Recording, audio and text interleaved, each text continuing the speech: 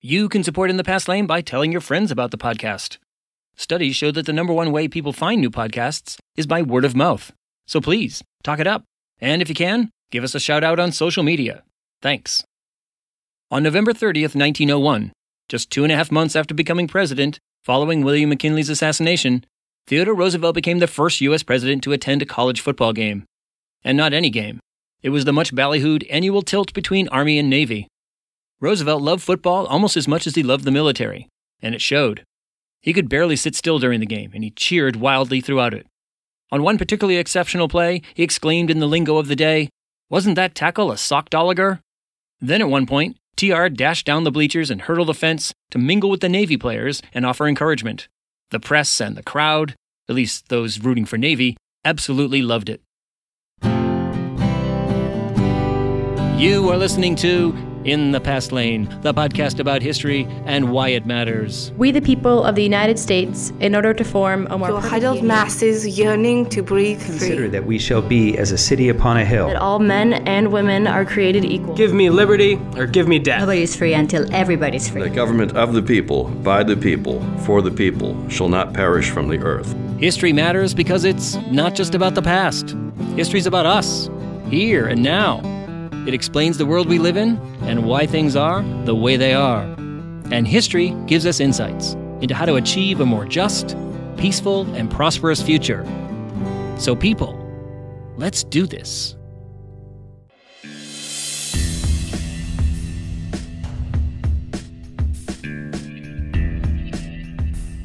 Hi there, everyone. Welcome to In the Past Lane, the podcast about American history and why it matters. I'm host Edward T. O'Donnell, your historian at large, and this is In the Past Lane, episode 173, in which we examine the significant impact Theodore Roosevelt had on American sports culture. We are brought to you by SBI, Snoring Beagle International, and come to you this week from the Tennis Cabinet Studios, located in central Massachusetts.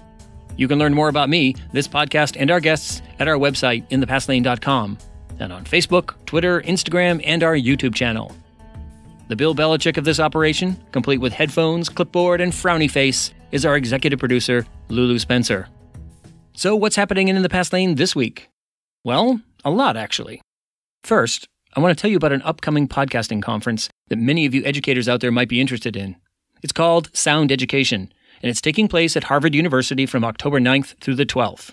It'll feature all kinds of talks and panels on all things audio, especially podcasting, and education. So if you're curious about how you might get into podcasting as an educator, or how you can get your students to make podcast episodes, check it all out at soundeducation.fm. I hope to see you there. Also, I want to draw your attention to a new book written by a friend of mine, Linda Booth Sweeney. It's titled Monument Maker, Daniel Chester French and the Lincoln Memorial.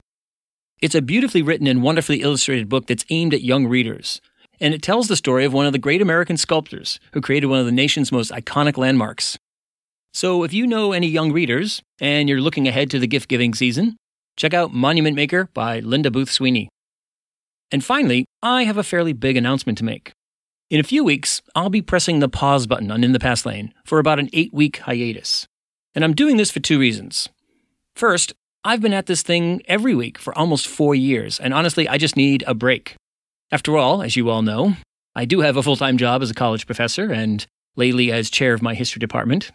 And second, I have a documentary film project that I've made with my students that just simply needs to be finished, and we should be able to pull that off in just about 8 weeks. So that's the plan. More details to follow, and I thank you in advance for your understanding. Okay, people, time to get into your workout outfit, because we're going to get sweaty. Your journey in the Past Lane begins now.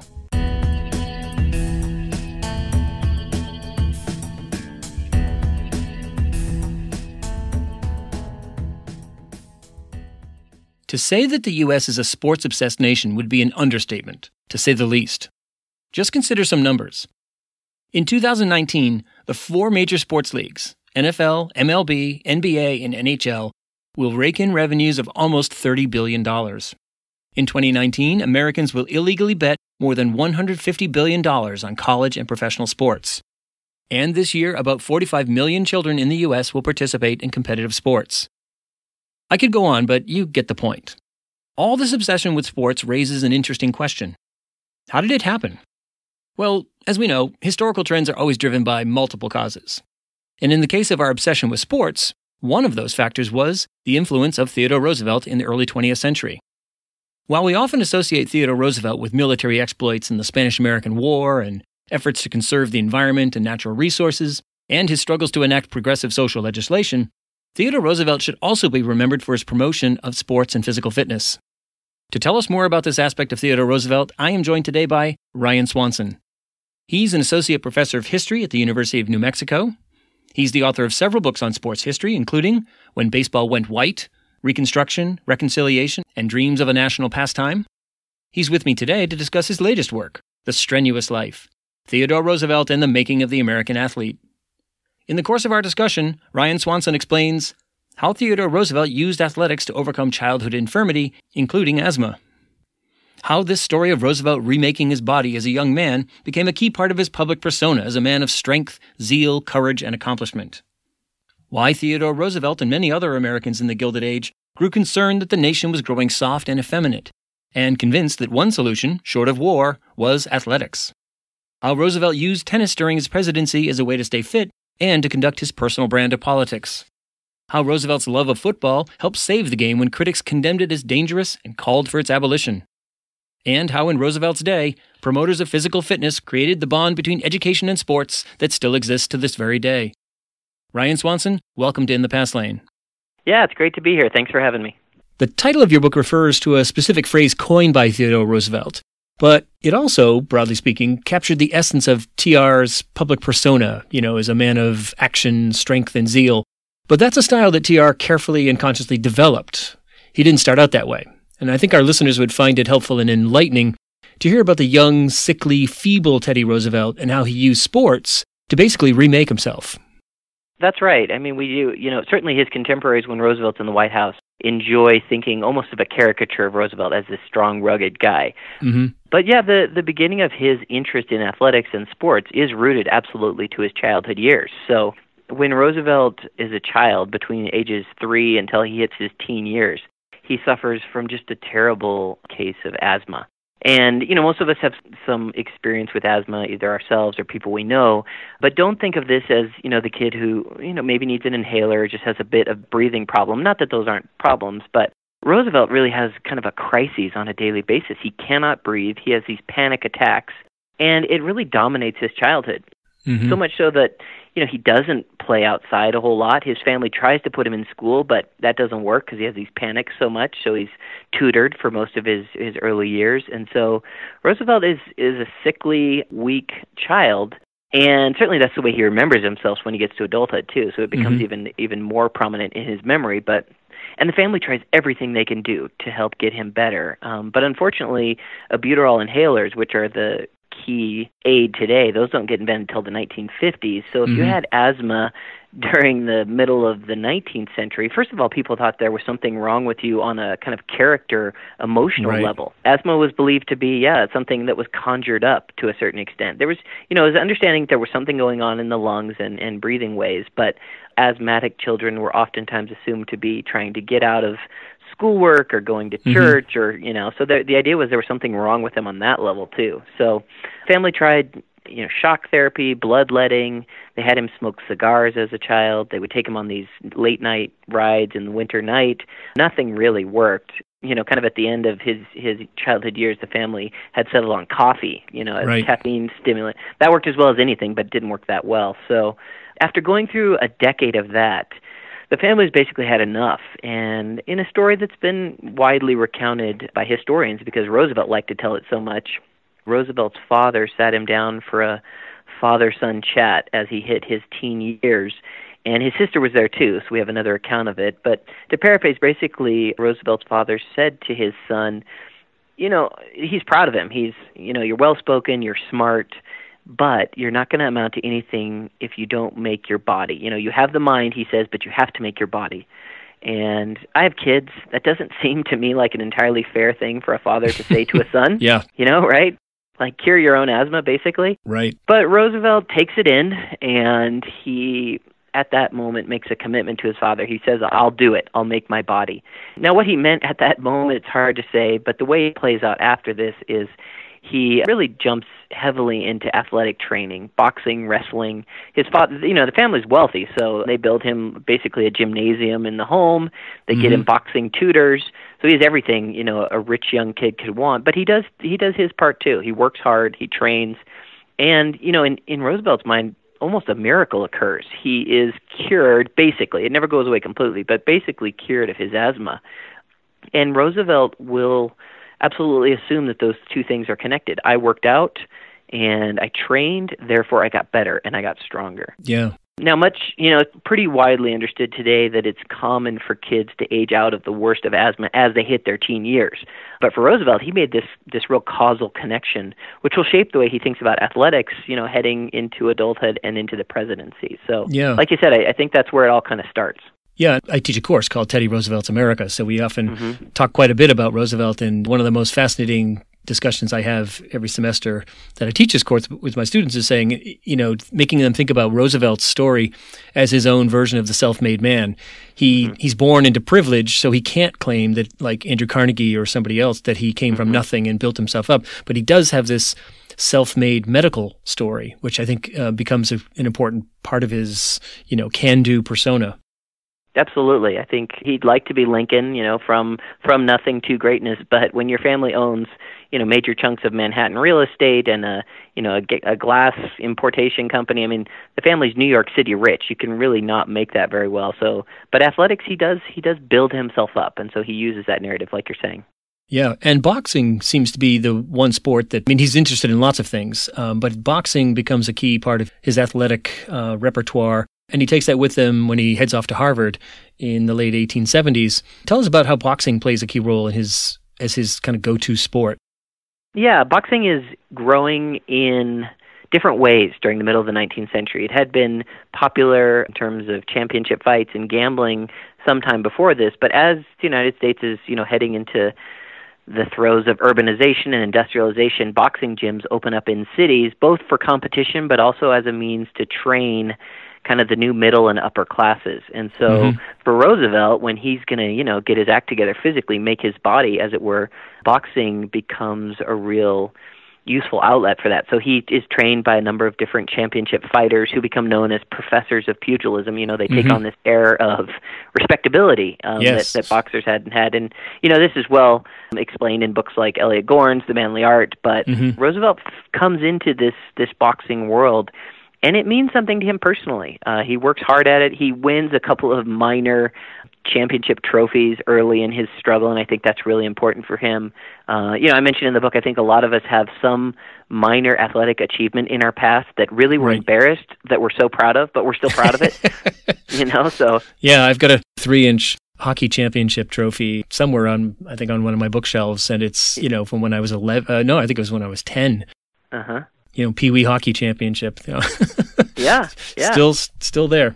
Yeah, so Roosevelt has that moment in boxing, and I think that makes him relatable. On the one hand, the guy's, Nobel Peace Prize and all these books and president and all that stuff, but he's relatable in athletics, which I think makes him interesting. So boxing becomes this avenue, and then when he gets to Harvard, he's not going to make the football team, he's not going to row for the crew team or baseball, not going to be on the baseball team, he's not good enough for that. But the boxing gym is a place he can go daily and still continue to pound away at getting better physically, all the while he's, making friends and connections and developing intellectually at Harvard. And then from Harvard, he goes on and takes it, when he runs for office, he boxes as governor and president. So I think, yeah, absolutely. Like you said, boxing is, from a participation standpoint, really important to Roosevelt. Right. And it fits right in with, maybe now is a good time to talk about the title of your book, The Strenuous Life, which is a phrase that Roosevelt coins. And it, as you point out, it comes from 1899, and it comes from a speech that is mostly focused on militarism and foreign policy. But a lot of the phrases and a lot of the ideas in that speech are easily translatable to just the domestic sphere and what Americans should be just in terms of their overall character. So tell us about that phrase, the strenuous life. Yeah, the strenuous life, as you said, 1899, Roosevelt comes back from the Spanish-American War, his brief but important military service, and he's asked to give a speech. He calls it the strenuous life in Chicago, and it is, just as you're saying, it's a speech that doesn't directly have much to do with athletics at all. It's imperialistic, looking outward, where is the United States going to be in the coming years? It's got kind of some social Darwinist undertones to it. Mm-hmm. But given Roosevelt's interest in athletics and connection to sports, the phrase itself, the strenuous life, is basically co-opted by people interested in growing athletics. And the strenuous life comes to really be connected to physical toil and mm-hmm. athletic work. And so, I make the loose connection that, once a phrase is out there, it kind of has its own life. And so just do it, Nike's phrase of, mm-hmm. Maybe 20 years ago, was co-opted by all kinds of things. And it became more than just a way to sell sneakers. It was about, getting out there and living an adventure-filled, fearless life. And so that's the strenuous life. And with all the changes that are happening in the United States during Roosevelt's era, the strenuous life comes to kind of connect with individuals on this idea that I've got to live my own life in an aggressive way, physically as well. Right. And I think that's an important theme in that Gilded Age is this, as America does become more urbanized and more people are working in offices, there is this broad social fear that the nation is in danger of becoming effeminized and becoming weakened. And Roosevelt's very much a spokesperson for that fear and presents both war and athleticism as the antidote. It's really fascinating. And it does coalesce with the ideas of social Darwinism. The key phrase of social Darwinism is the survival of the fittest. Survival of the fittest, of course, is, it has broad meaning, but mm-hmm. you could easily see it as an athletic term. I mean, if you're physically fit, you're a good athlete. Yeah. So let's turn now to his time in the White House. Roosevelt carries into the White House this dynamic personality. He's the youngest person to hold the office at that point, and not only continues to box, but also builds up his tennis game, or at the very least pursues his tennis game by literally building a tennis court. So tell us how tennis becomes that other sport that's important to Roosevelt personally, and it's also part of his way of doing politics. Yeah.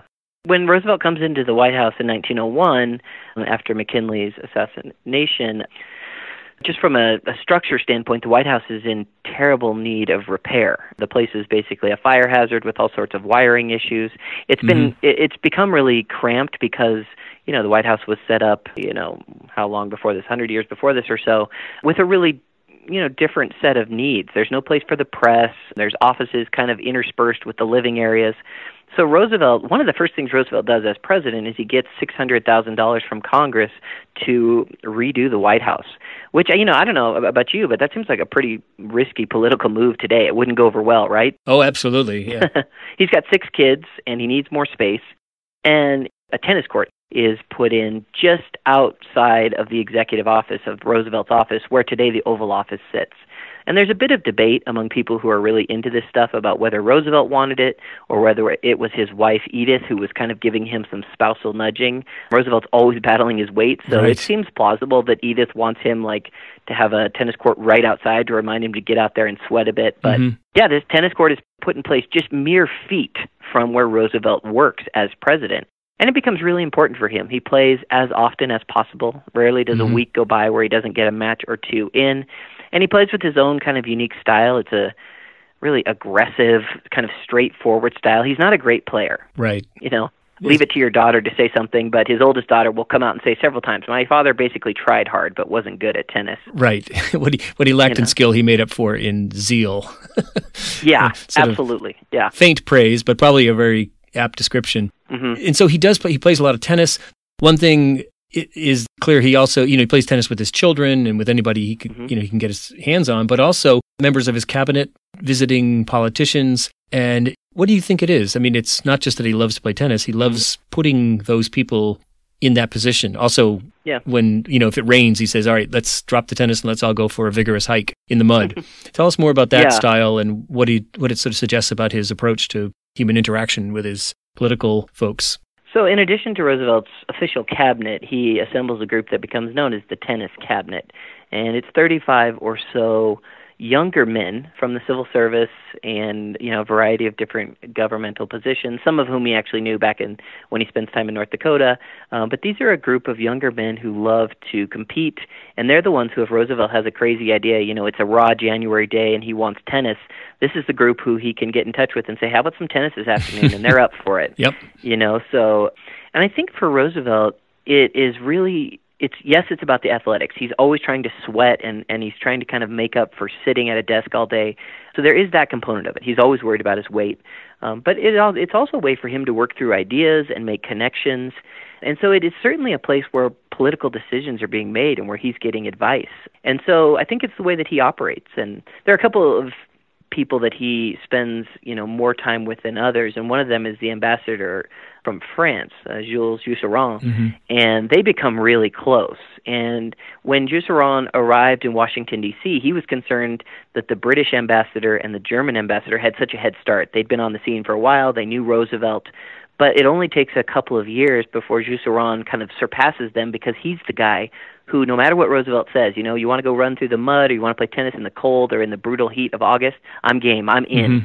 So he's always up for it, and he loves to talk about athletics and literature and kind of sweat it out while talking about these intellectual ideas. And so Roosevelt operates in this kind of sphere of physical movement and intellectual thought, and he's just got this voracious engine that is fueled by kind of bringing all those things together. Right. And it's clear he wants to transmit those values to the society at large. Absolutely. Yeah, the other sport that's important during his White House years is football, which itself is emerging as a great national sport, largely at the collegiate level. And Roosevelt never played football, but he loves football because it has certain things that appeal to him. It's very physical, violent, but it's also, and we see this today, it's very much tied, or has, militaristic styles and themes to it that he likes. It's two armies, crashing together in the trenches. And so Roosevelt clearly loves football. He, as you note, attends the Army-Navy game, and so it gives the presidential seal of approval to the game. A couple of his sons play football. So tell us a little bit about why he likes football, but also I think the key story here, at least one of the key stories, is in 1905, something that will sound very familiar to us today, which is that there was tremendous concern about how dangerous and how deadly 18 high school and college kids died playing football in 1905, that there was serious talk of banning football, and many schools did drop football for a while. But how does Roosevelt intervene there? Roosevelt loves the game of football as a spectator primarily, and just as you've described aptly, he sees it as, in some ways, the best thing a young man or group of men can have if they can't go off to war. And I realize that sounds crazy, and it gets at Roosevelt's warmonger side, but so if you can't have war, football can be a substitute for that. And so Roosevelt's sons play football. Roosevelt himself never really did, but he loves the game, and he sees it as, yes, being violent and occasionally having these side effects like someone's death, but mostly, taken as a whole, it's really good for the development of young men, and then good for the development of the nation as a whole. So in 1905, as you said, there's a crisis. There had always been a lot of injuries in football and some deaths, but in 1905, there's kind of a crescendo of violence. And depending who you ask, there's a bit of debate over the number, but 18, 19, 20 young men die on the football field during that fall season. And this gives just even more fuel to the fire of the abolitionists. There's basically an abolition movement focused towards football. And the leader of this group is the president of Harvard, Charles Eliot, who is powerful and well-respected. And, when the president of Harvard, which is the football school at this time, comes out and says, I want to get rid of football, it's serious. And so he wants it done away with, and Roosevelt will intervene. Roosevelt doesn't save football, I would argue, as has sometimes been said, but he plays a role in getting people together to talk so that reforms can be made so that football does survive. And largely those talks are centered on changing rules. So what happens there? And then also, isn't there a governance structure emerges at this time to kind of have a more firmer hand on college athletics? That's right. So Roosevelt, after hearing about several particularly grievous injuries in the fall of 1905, calls together the coaches and administrators of Princeton, Yale, and Harvard. And in today's context, that's basically reaching out to the leaders of Ohio State and Alabama and USC. So these are the big guns in football. And he calls them to the White House for a meeting. And I think the fact that the meeting happens is perhaps as significant as anything. You have the president on one side, the Secretary of State, and then all these football guys at a table in the White House. And so that in itself, I think, is probably the most important thing that happens that Roosevelt's directly involved in, because he asks them to make a series of changes, and initially they don't do much. They'll draft a statement after that meeting that says, basically, we will abide by the rules that are already in place, and we will penalize players who do, kind of these grievous late hits and that kind of stuff. Mm-hmm. But out of the White House meeting, a series of additional meetings happen. In some ways, the story of football is the story of America, so there's a lot of meetings involved, And it's the progressive era, too, which is, there's deep belief in committees and convening experts and formulating plans. Yep, absolutely. Fits perfectly with that time. And so there's a series of meetings held, and a couple of organizations are able to come together and agree to form a new organization, which becomes the NCAA. And so that organization starts in 1906. And out of the NCAA, you'll have inventions like the forward pass, and you'll put fewer people in motion at the beginning of a play. And so you have fewer massive collisions, and the game gets a little bit safer, although not a lot. And so I would argue that it's part of this pattern football will have in the United States that's still going today, where there's this ebb and flow. The game gets a bit too dangerous, a bit too many concussions and deaths, and so there's a pushback, and we're going to change these rules. And then it goes for a few years, but the game always seems to survive and remain popular because it's violent, but you have to curb that occasionally. So there's a big moment in kind of that back and forth when the NCAA comes along. Right. And it's, as you say, not directly a product of Roosevelt's efforts, but it comes out of his broader support for college athletics and football in particular. Yeah. And maybe this is a good point to sort of widen the lens a little bit to get at your broader thesis in your book, which is, this is an era in which more and more Americans are participating in sports and also attending large sporting events.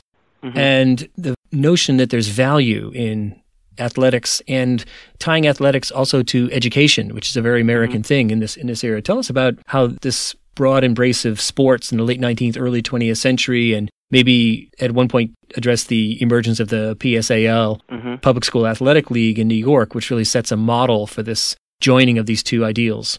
Yeah. So as you well know, as you get to the end of working on a project, sometimes it's hard to remember what it was you were going after when you started, or what started me on this journey.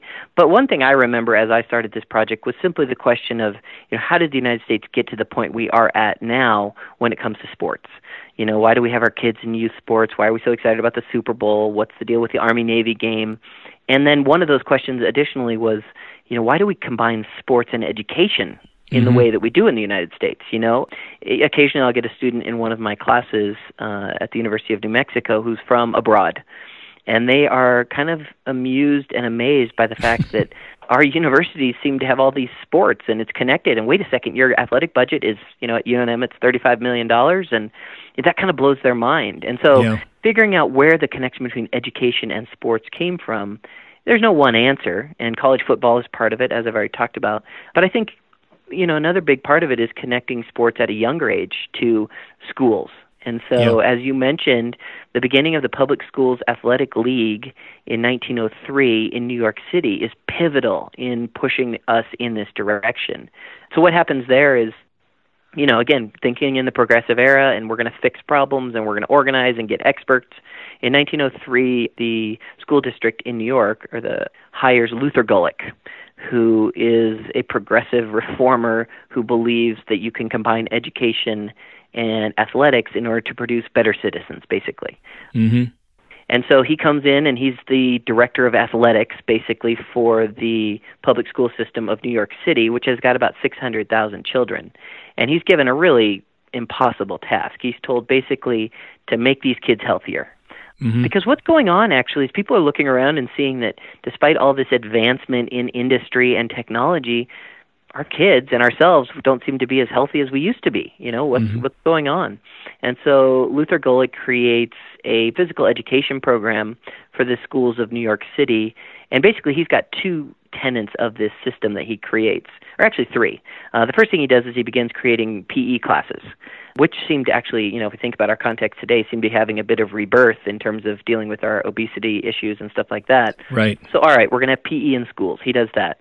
The second thing he does is he creates an incentive system for developing your physical abilities. So, if perhaps you remember, as I do, the presidential fitness testing that we used to do. Oh, yes. Yep. Good times, You'd run a mile and you do a shuttle test, and in my case, try to do a pull-up, those kinds of things, right? Mm-hmm. It's Gulick that creates the first one of these on a broad scale. He creates a badge system for every kid who is able to run the 60-yard dash this quickly and jump this far in the long jump and do these things. They'll get a badge out of it. And so he puts that in place, and that expands.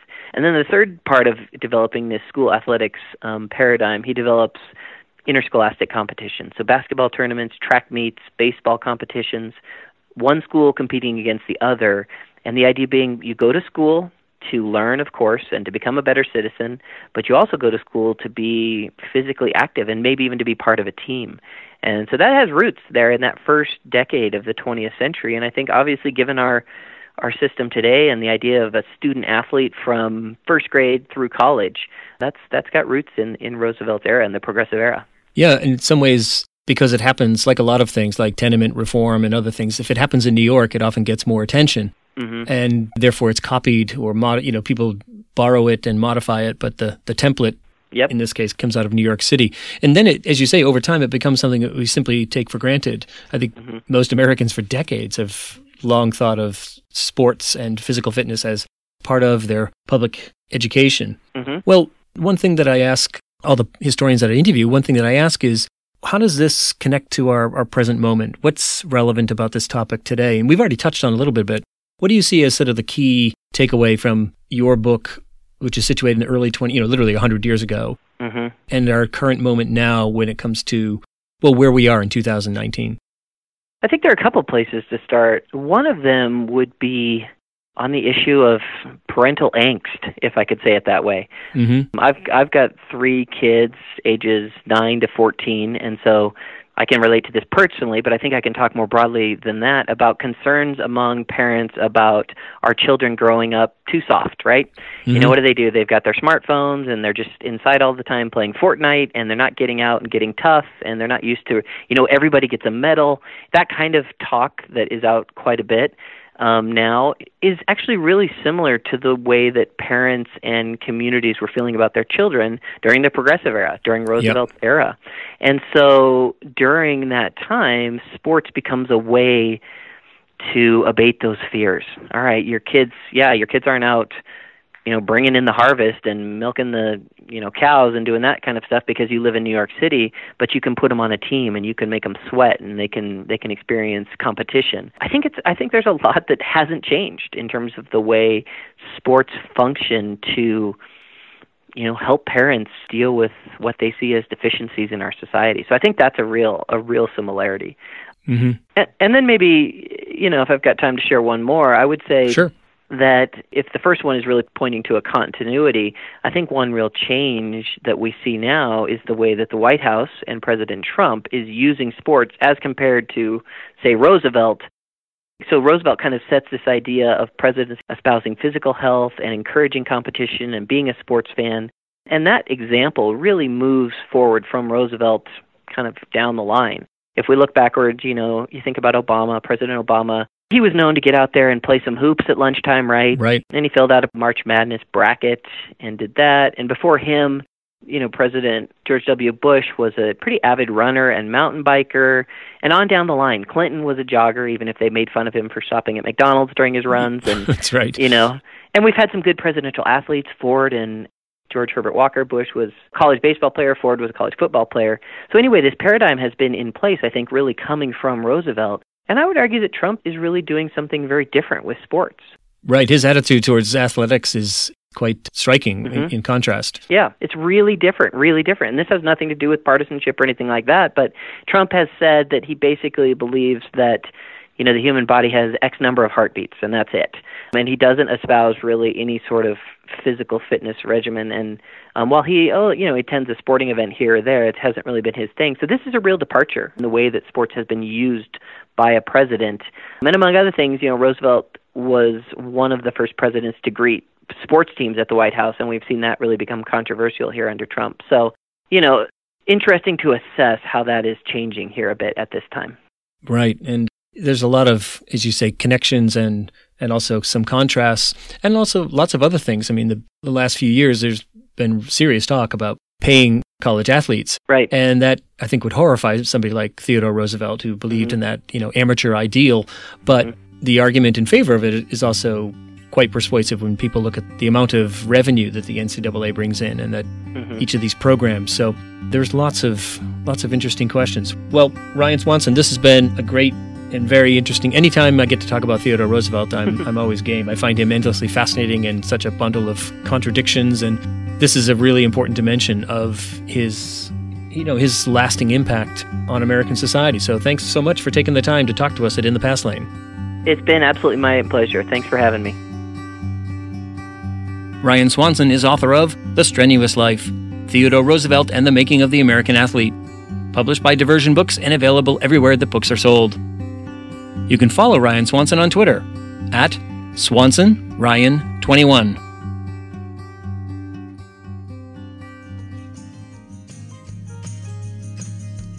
Okay, Past Laners, as always, this has been a lot of fun. But alas, we are out of time. Thank you so much for tuning in. If you like what you've heard, please subscribe to this podcast at Apple Podcasts, Stitcher, or wherever you access your podcasts. I'm In the Past Lane's host, Edward T. O'Donnell, your historian at large, reminding you that history explains our world. So let's pay attention to it. Thanks for listening. We hope you'll join us next time for another journey in the Past Lane.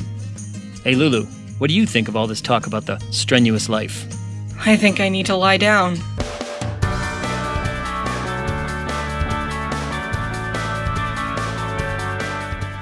SBI, Snoring Beagle International.